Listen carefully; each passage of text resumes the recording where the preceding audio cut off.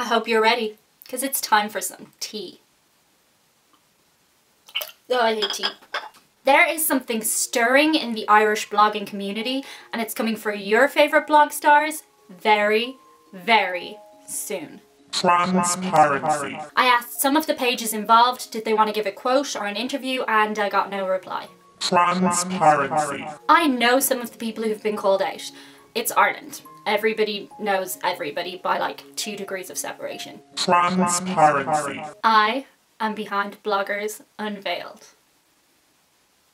No, I'm not. Transparency. I wish my Instagram had as many followers as some of the influencers and pages, but unfortunately this is the state of my Instagram, and my last wall post was weeks ago.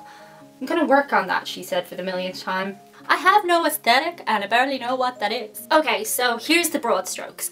In January of this year, a page was set up called Bloggers Unveiled, in which it did side-by-sides and called out influencers. Oh, don't you hate that word? I hate that word. Feels gross in my mouth. It was calling out really blatant Photoshop, and then it kind of grew into other stuff. It basically had posts that looked like this.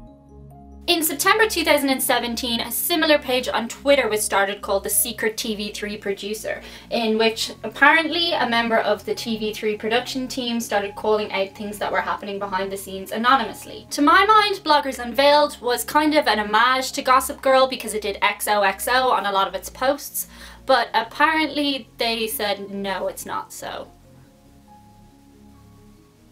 Anyway, the page started picking up mad steam, and a couple of similar pages followed and got set up. There was Blogger Watch Ireland, Fit Families, and I followed them all. When I first heard about them, I liked the idea. I mean, I really liked the idea.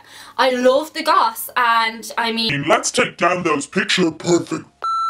But basically, I agreed with the original premise of the page, which was highlighting a lot of problems in the blogging industry. Things like fake followers, and yes, a massive amount of people, especially on Instagram, have fake followers. I mean, you just have to look at some of the Irish Instagram stars, for example. You have 500,000 followers and I've never heard of you. A quick Google shows nothing about you. I'm not saying I know who everybody and everything is in Irish Celebrahooland. And yes, I call it Celebrahooland because my favourite part of the weekend is going through Irish celebrity magazines and trying to figure out who the hell they are. But you only have to look a little bit closer at the accounts to figure out maybe the people who follow, like, and comment aren't necessarily straight up.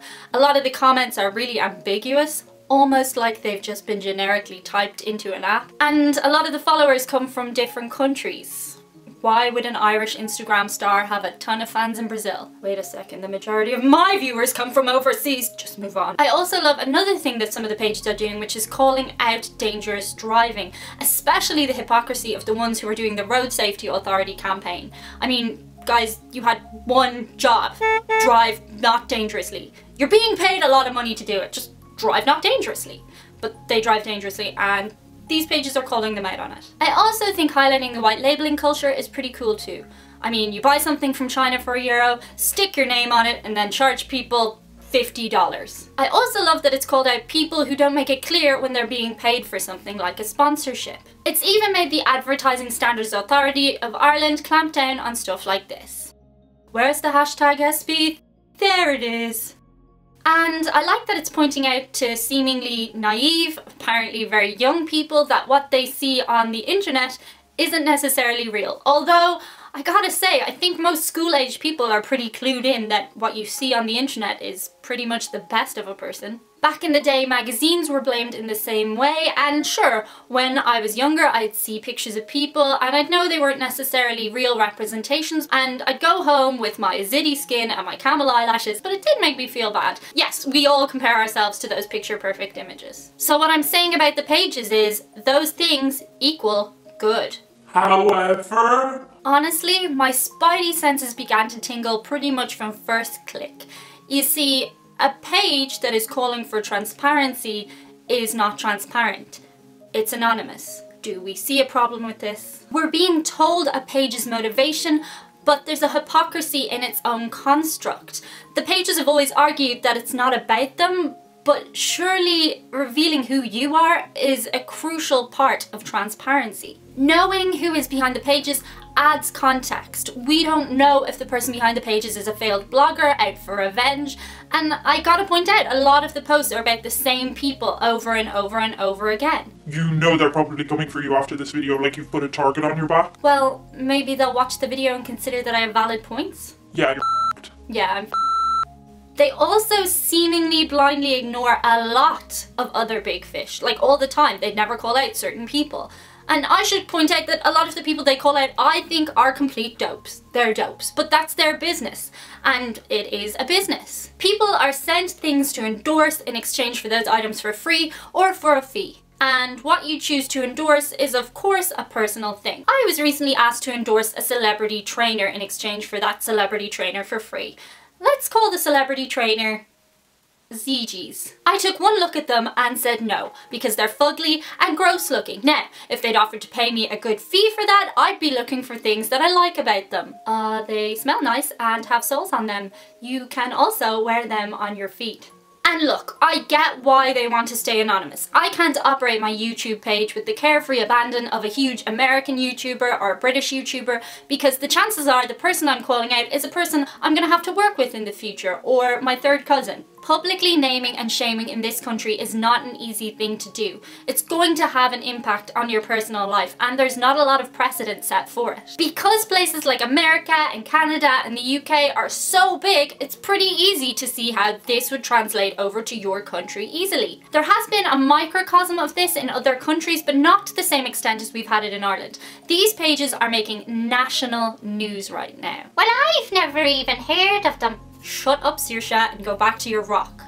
And I have to wonder, does the person or people behind these pages really truly believe they're not going to be, or haven't already been, tracked down? A woman has filed a police report this week after being accused of being behind one of the pages. She was sent mass cards in her door that said rest in peace and stuff like that. There's even a €50,000 bounty to anybody who can track down the identity of who's behind one of these pages. Having studied human behaviour both at university level and as a human, I'd have to say my scientific conclusion is that people suck at keeping secrets. Like, they're at it. Very scientific. Okay, sorry, most people. I'm sure you're great at keeping secrets. Funny how everybody thinks they're great at keeping secrets. Let me tell you one. I don't have any. Both the page creators and whatever loved ones they've trusted with this secret are eventually gonna Midas the out of it. If you don't know about Midas' secret, it's basically when this hairdresser had the king's secret and he went out into a field and he dug a big old hole and he told the hole all the secrets,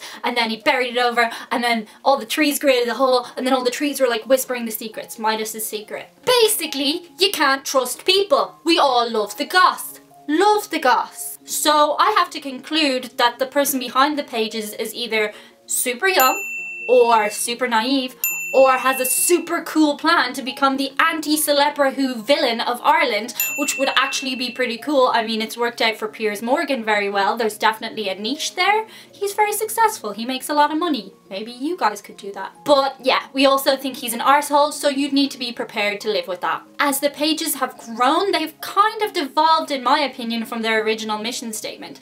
They've started calling out family members of public figures, people who aren't public figures at all, and at times their posts have even been shown to be inaccurate. It's all become a little bit grey. Do you have any examples, Diane? Okay, one blogger was called out for trying to sell on a swimsuit as new when she'd actually worn it.